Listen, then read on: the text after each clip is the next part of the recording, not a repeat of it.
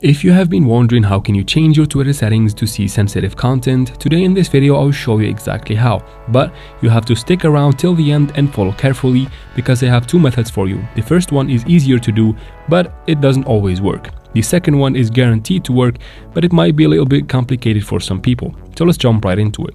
First, we need to get something out of the way. We go to your Play Store or App Store and make sure to update the Twitter or the X app to the latest version available. Once you do that, you can finally go ahead and open the X app or Twitter. Make sure you are logged in and then tap on the profile picture in the top left corner of the screen. Then tap on Settings and Support to expand the little list right here. And tap on Settings and Privacy. Once you're here, all you need to do is to tap on Privacy and Safety.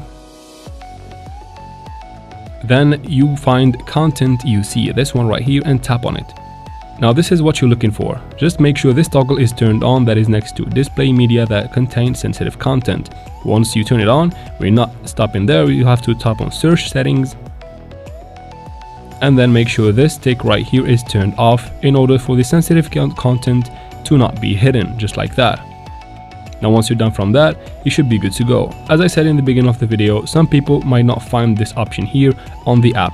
So we have to go to your browser, which might be a little bit complicated for some people, but I'll make it easier for you. So go to your browser and go to twitter.com and log in for the same account that you want to. Remove the censorship from. Tap here in the top left corner again, then tap on Settings and Support, tap on Settings and Privacy. Now right here, tap on Privacy and Safety. It's similar to the one on the app, so tap on Content You See right there. Now do the same here, make sure this one is ticked and then go to Search Settings. And make sure this one is unticked, just like that. Now from there, once you go into your Twitter app and browse on your content, you will find the hidden content unhidden and you find sensitive content. If it was a little bit complicated for you, you can make it here and search for Content You See right there. You tap on it from there and you do the same thing you did before a minute ago.